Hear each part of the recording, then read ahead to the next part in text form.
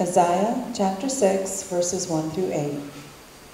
In the year that King Uzziah died, I saw the Lord sitting on a throne, high and lofty, and the hem of his robe filled the temple. Angelic beings were in attendance above him.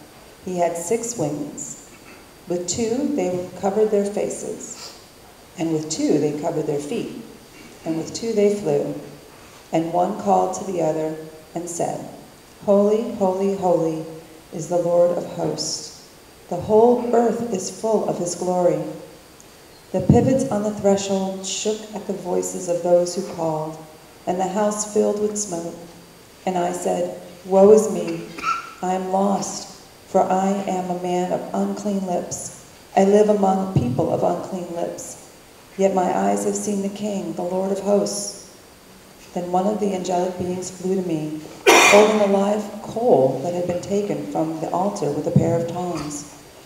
The angelic being touched my mouth with it and said, Now this has touched your lips. Your guilt has departed, and your sin is blotted out. Then I heard the voice of the Lord saying, Whom shall I send? Who will go for us? And I said, Here I am, send me. So, this should be a real easy sermon for us all to follow this morning. I only have to focus on 2 things. One is Memorial Day, and the second, the Trinity. Should be easy enough.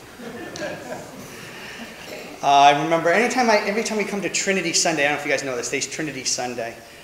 John, I think of you. Remember a few years back, we had that Trinity Sunday where I made you the iced tea and the lemons? Tell me you remember this. This was one of my best sermons. You don't remember?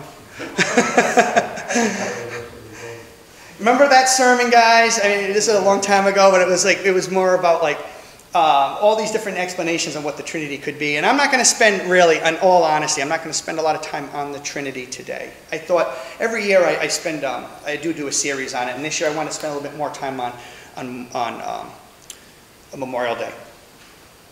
However, I just want to leave this idea of the Trinity. First, that the word Trinity is not in the Bible. It's a theological term that we've come up with to witness to God in our lives. The Trinity, however, is seen in the Scriptures. And you've heard of God the Father, God the Son, and God the Holy Spirit. 3 in 1, 1 in 3. In Bible study on Wednesday, this would be a great topic for us to go off of. We're going to be starting on the problem with evil, just to get a topic going. But we found that in our Bible study, when we come with just ideas and thoughts and questions, that we're such a covenant group that we seem to go further with it that way. So we're going to try that. But maybe we could talk a little bit about Trinity if you'd like. But the reason I do mention it today on Trinity Sunday is the more I have learned through the years on this theological term, Trinity, the less I know what it means, okay? But rather, the more I spend in awe and wonder of where God meets us in the world, okay? The Trinity is not meant to be a puzzle to be solved. It's not a Rubik's Cube just waiting to be discovered. It's not a chess match. The Trinity should leave us in awe and wonder in how God meets us in so many miraculous ways. Now, as I approach this message today on Memorial Day, as we see this town which is filled with much patriotism, I recognized this when I was first appointed. Although I was a lifelong resident, I didn't understand how deep the culture here in Wesley was of being a town that has been built up. Primarily, a lot of it has been built up because of people that retired from World War II. And so I saw what a patriotic community this is, and it told me that I need to focus on that and see that this is important to the parishioners. But I find as the pastor of the church, I also have to be mindful to remind us that God is not just the God of this nation, but the God of all nations. And that's important for us to remember. And it's hard because sometimes pastors can be apologetic towards God loving this nation, right? Because God does love this nation. But sometimes it's like, well, don't forget that God loves all nations. And that's where we need to be mindful today, that God, like the Trinity, isn't just one or the other, but God meets us in all different elements. It's not one or the other. It's not an if-then statement. Through the power of the Trinity, we can see God everywhere we go. So I'm going to ask for an amen with that as I attempt to bring a scripture to you that is much meaning to me. There's a third part of this you're going to soon discover, that this scripture, believe it or not, has deep meaning to me. It has a fond memory. And I thought it was so appropriate to what does it mean when we say the words, God bless America. Okay? So you guys ready to go on a journey with me? All right. Isaiah. This scripture reading, you may say, Barry, why do you find this scripture reading so familiar, fondly in your heart? Well, about 16 years ago, I was invited to what we call DCOM, District Committee on Ordained Ministry, meet and greet. This is when I first really felt my calling in the Methodist Church to be a preacher of the Christian message. And the District Committee on Ordained Ministry, they wanted to have an opportunity where new candidates could just come in and meet people, and for a light luncheon. Methodists love to have light luncheons. We used to do potlucks. I don't know what happened with that.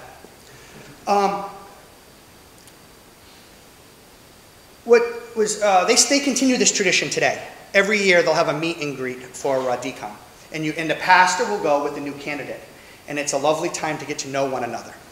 Well, at this particular time, years ago, it was very formal. And I felt a little intimidated, which is an understatement. I felt very intimidated. But I wanted to leave a good impression, you know?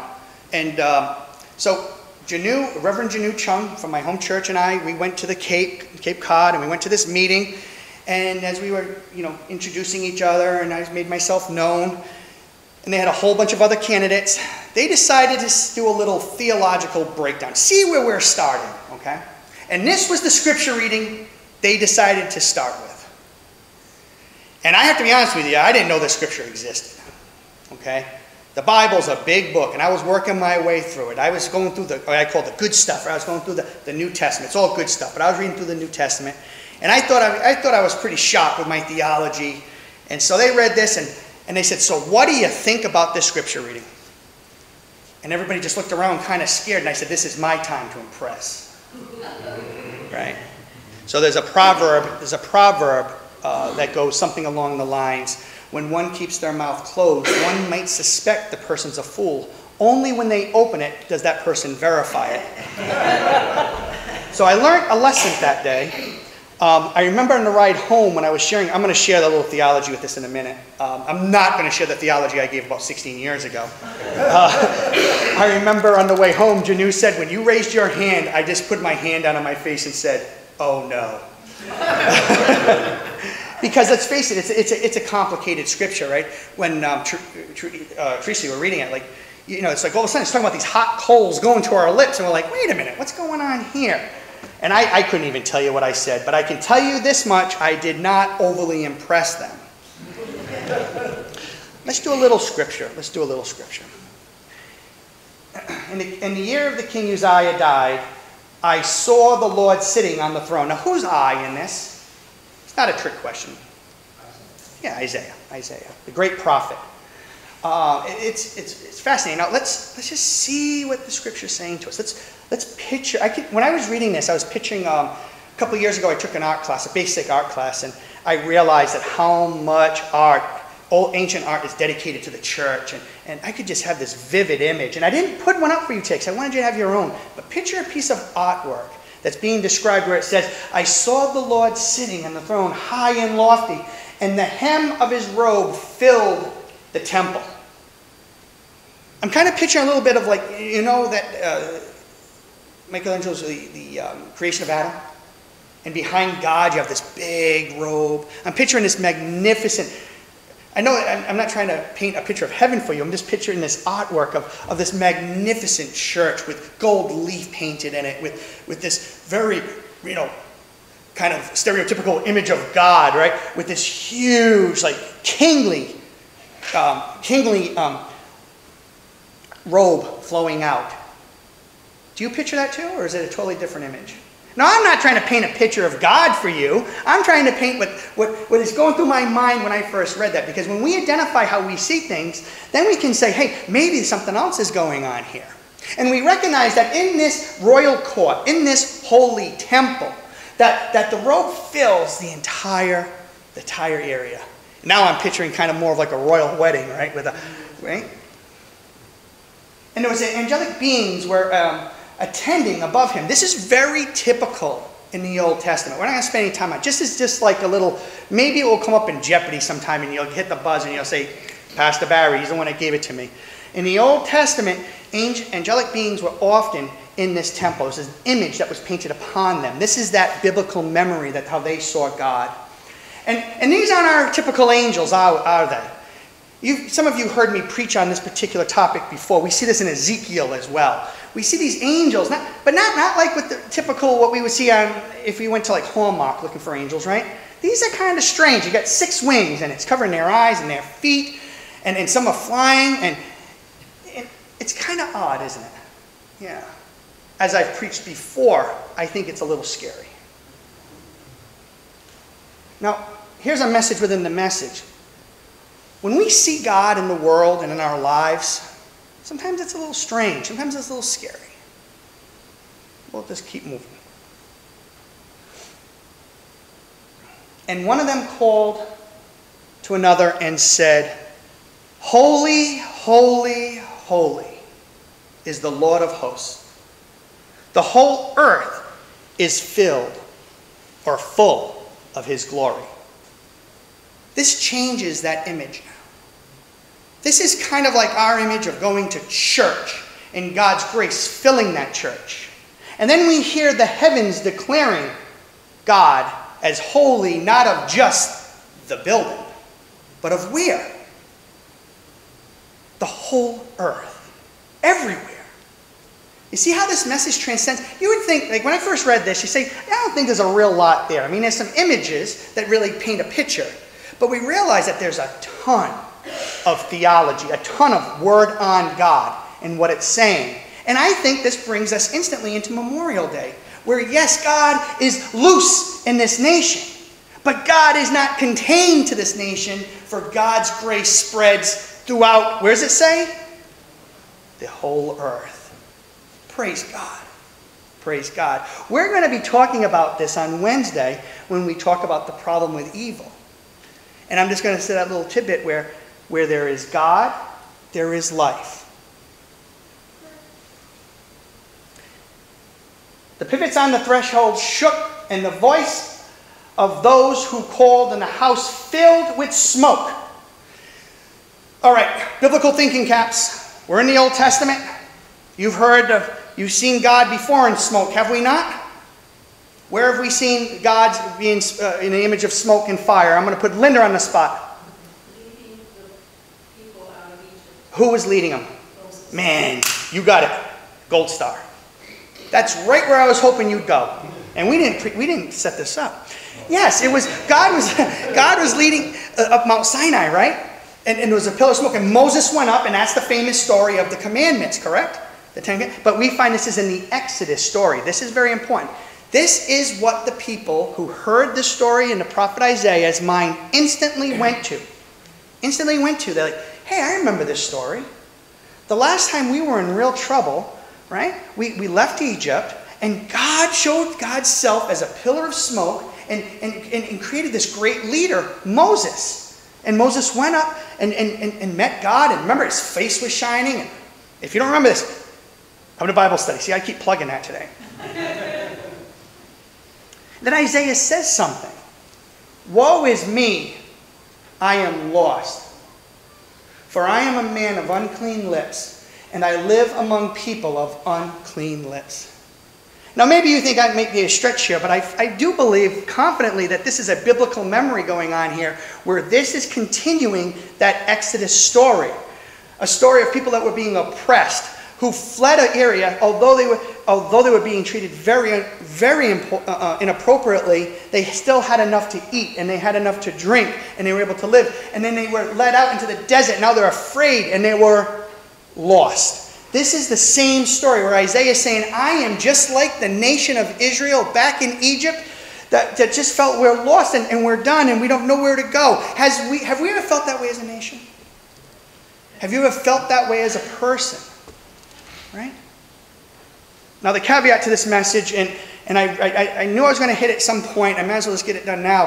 What I fear today is that those in our nation that feel lost, there's another side of Americans that feel that they're found. And there seems to be this great divide.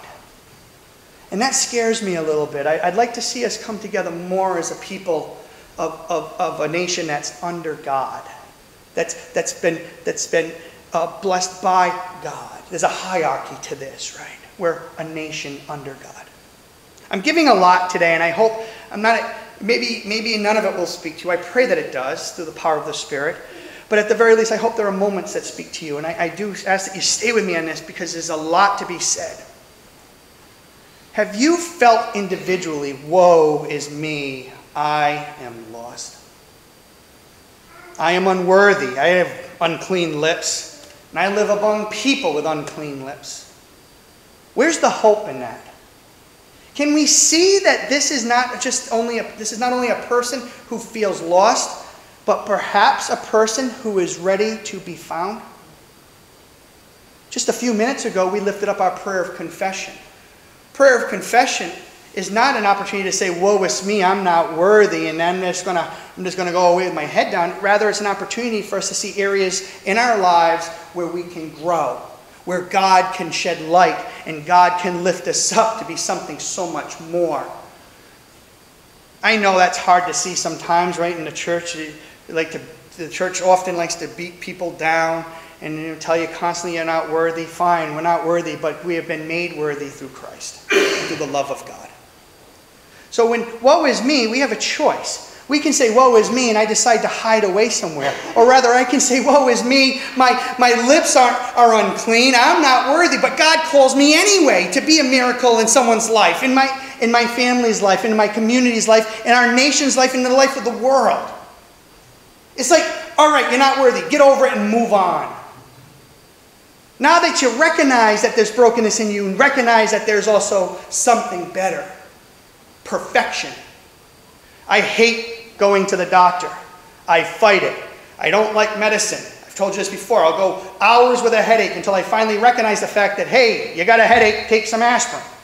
Hey, you got strep throat, go to the doctor. Woe is me, I'm not worthy. We've got the great physician. We have a God who sends God's grace among all the nations of the world, and that includes us here now today. Yet my eyes have seen the King and the Lord of hosts. I'm not worthy, but yet I see God in my life. I see God in those lives around me. I see God working in the lives of people that aren't worthy. Do you? And if not, could I invite you to try harder to see that? Preacher's preaching to himself this morning, guys. This isn't a one-way message. It's a reminder. Do you guys remember what happened after September 11th, 2001? Do you remember? After the fear and we saw the smoke. I remember the thing to do was to put an American flag on your antenna of your car or truck. Did anybody do that? I'm curious. My cousin was working with us at the time, brought one in for me on a job I was working on, and I taped it to my antenna. All the way home, people were beeping their horn and waving to me and giving the thumbs up, and for a minute we felt united. Do you know what happened to the churches after that day? There was rumors in Boston that they had to turn people away because they could not the church could not handle all the people that were coming out. And for a brief minute, in all of our brokenness and pain, we were united. And now we get cut off and we jump out and we want to get into a fist fight over someone not stopping at a stop sign, or maybe somebody took something from us in the store that we felt entitled to, and we forget that we are not only united as a nation, or supposed to be united as a nation, but we are supposed to be brothers and sisters united by... Sure. Right. If we don't see how God is uniting us as a people of the world, then how are we going to see God uniting us as a nation? As I said, this is an Exodus moment. Exodus means so much more than the physical abuse that was happening to the people that were being held bondage as slaves in Egypt. It's also the bondage that we put ourselves in our daily routine of life. We see the tragedies of people who are so broken in our community. We hear of the stories of the absolute abuse from drugs. Just recently at CCRI, we had a police officer open a bag and some kind of drug came out. If it wasn't for Narcan, this poor security guy would have been killed. Right? We hear a constant people we love dealing with suicide. We need an Exodus moment. We need to be liberated from this world. But the good news is a liberator has been sent. We are coming to the last week of Easter. But remember, the memory of Easter, as we come into ordinary time, it's time for us to do things that are not so ordinary, that are not held by the bondage of what society says we should be doing. Woe is me, I am lost. We're in the wilderness. I fear for my life, but I have hope because we have a Savior. So here's where the theology can get all messed up, and I'm sure that this is where I really impressed DCOM years ago. And I must have said something that was just, I can't even remember because I chose to regress it, just like put it out of my mind. Because I could tell by their looks, they weren't like, oh, good job, Barry. It was like...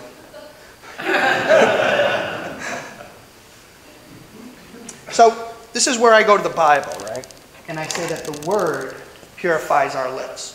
But it's more. It's more. Because have you ever seen someone that comes out and starts, thinks that the hot coal of the Word hits their lips and they're purified enough now to tell you what you need to do? Huh? Yeah. I've been doing a lot of studying right now to do with my major in philosophy on atheism.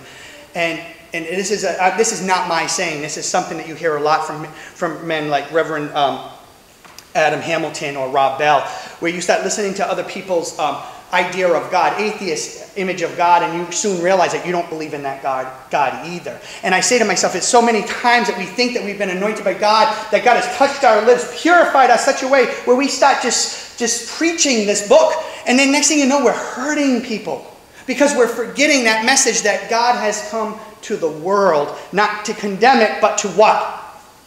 To save it. How does this message get so confused? We know the words, we know the scripture. For God so loved the world that he sent his son to not condemn the world, but to save the world. And that's our core theology, but yet we put that but in it. And we find instead of helping people, healing people, we end up hurting people and hurting ourselves. I say to you that through the power of the Holy Spirit, that although we say silly things at times, and once in a while they're at a DCOM meeting, that they can see through that and see that in spite of my brokenness, in spite of my weaknesses, God can still be glorified through me. Not because of me, but in spite of me. If it was about me, I wouldn't have made it through that DCOM meeting years ago. I could see the grace of God shining through them saying, this kid's got a way to go still. Let's see if we can nurture him. See if we can lift him up. See, it's not about being right or wrong, but it's about how we meet people, how we meet each other, and how we can lift each other up. Then I heard the voice of the Lord saying, whom shall I send? And who will go for us? Now this is Moses again. We know Moses, he wasn't an eloquent speaker at all. He said, why, don't send me, send somebody else. I'm not worthy. We see God doing it again through Isaiah.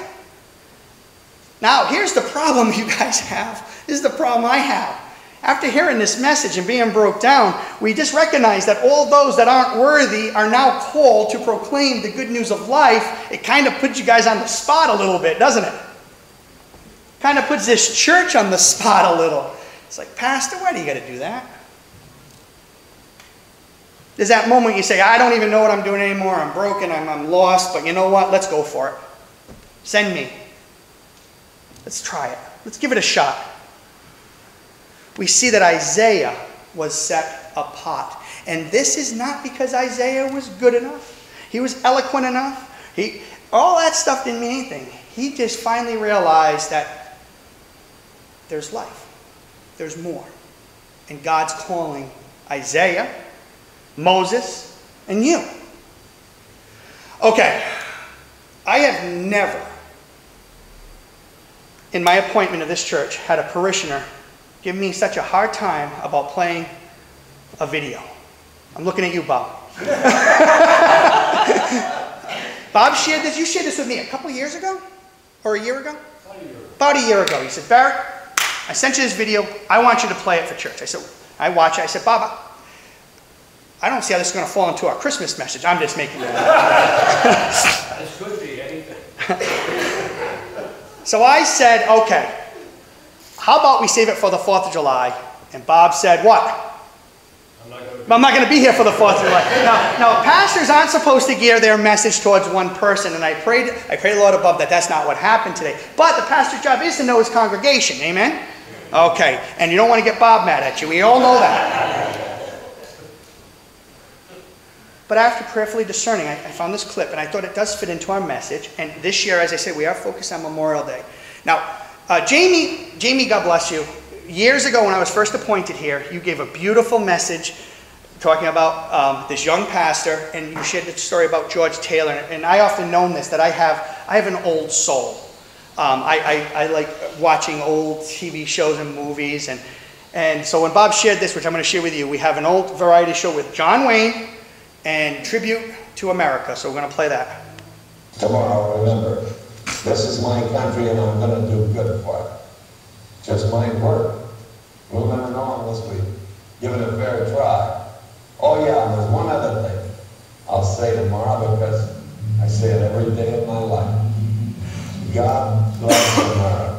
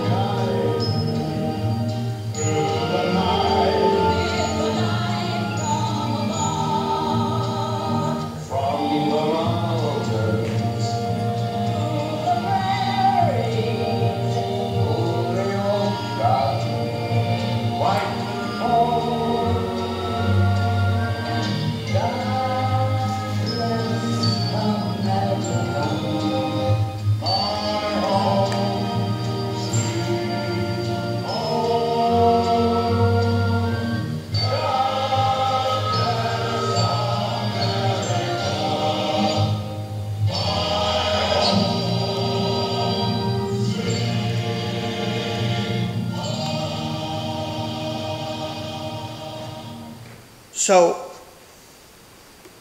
I'm not the world's biggest John Wayne fan, although I know you are. Is it getting hot in here? I've always been a Jimmy Stewart fan, and Bob and I were sharing the movie The Man Who Shot Liberty Valance, and I was doing a little research to see how many times did John Wayne really say pilgrim as much as we think he did, and he did. This is your opportunity to do a John Wayne impersonation. Anyone that would like to? Well, I think Bob would. We already tried, didn't work. I was telling Bob this morning when I was reflecting on this and John Wayne, I kept thinking True Grit, right? I mean, that's not just a title of a movie, but the man really gave that, didn't he? Like, it's True Grit. I remember, I don't know why I watched so much Johnny Carson when I was a kid, because I was little, but I was telling Bob, I remember when John Wayne came on The Tonight Show and Johnny Carson was talking about how he was diagnosed with cancer. And I remember him saying, I'm going to be here for a long, long time to come. And a year later, he passed away. And it was like, it seemed unnatural. Like, I mean, you saw earlier, there's so many different celebrities, but, what's his name? Michael Landon.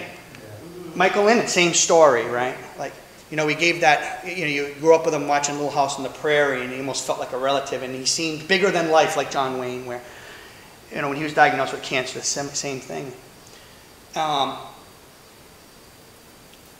I see that we have these people that we watch over, that are bigger than life, but we see that in the end, they're still just as mortal as we are. And I like how John Wayne starts that. He's like, he's not asking you, right? He's not giving you I'm going to say this every day of my life, you know? This is why I'm not Rich Little and a pastor, okay? You know, I know. We don't really, though, deep down. I mean, there are those that are the real deal in Hollywood, but there's a few people up there that we saw. We know their backstory, and we don't know if they're necessarily the people we really want to emulate, right? A couple of them. I'd like to be able to emulate John Wayne, but he's just so tough, you know? We find that we are in an exodus, that we're lost, and we're on a journey, and I just kept thinking John Wayne talking about the pilgrim. That's what we are. We're pilgrims. We're pilgrims on this earth trying to make it, right? I'm running a little over, but I have one quick little movie clip of today's day. This is just a few clips of how Hollywood, I was hoping Harrison would be here, because he likes this stuff, you know.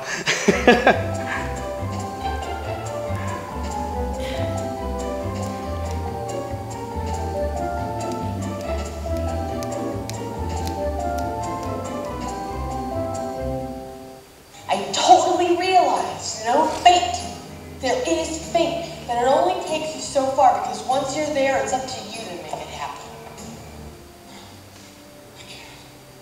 It's too big. Size matters not. Look at me.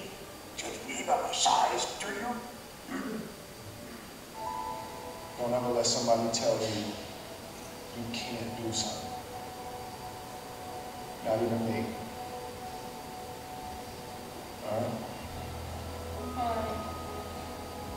You got a dream, you got to protect it. People can't do something themselves. They want to tell you you can't do it.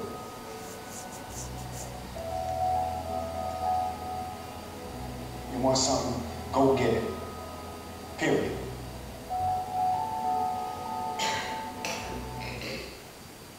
Does it get easier? No. Yes. It gets easier. Oh, yeah? Look at you. Thanks.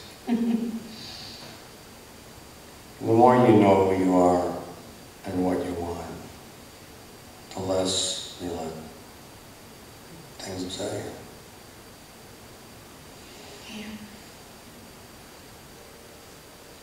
Yep. I said it before and I'll say it again. Life moves pretty fast. You don't stop and look around once in a while, you could miss it. I hope you see things that stop you. I hope you feel things you never felt before. I hope you meet people with a different point of view. I hope you live a life you're proud of. And if you find that you're not, I hope you have the strength to start all over again. So the idea here is, when you go to Hollywood, I was just watching these different, I remember the great Hollywood ride in Disney, if you've ever been on it. At the end of it, when it's over, you just feel like, ooh, I feel so good, right? Like, that's what good directors do, that's what good movies do. They leave you in a certain emotion, and you hear these quotes, and you feel like you're on fire. And I realize, right, we know that words have genuine power. Words have power. Where are our words coming from, though, however, is really what I'm asking us to reflect upon today. Where are our words coming from? It's more than just, hear me, it's the Bible is holy, the Bible is the Word of God, but it can't be just contained in that book, right? What is the message of God speaking through us? Where do our words come from? And simply enough, I found Proverb 3, right? The words of God gives life. So,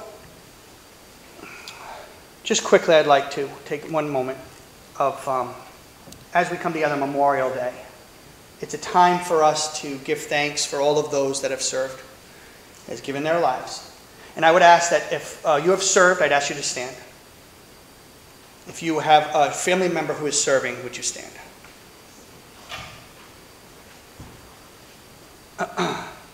Do you know somebody that is serving? I ask you to stand. Well, I got news for you. Look around. Because we all are in this together, right? Thank you. And I thank those that are serving.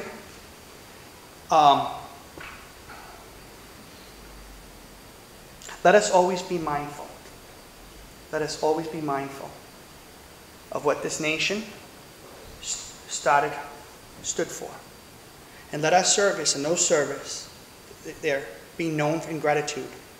But always remember, as I often start a message, yesterday is history. Tomorrow's a mystery. And today's a blessing. As we hear the word of God, help us not fall into the trap of past mistakes, but rather see the blessing of life that God is speaking to us in our community today. Amen?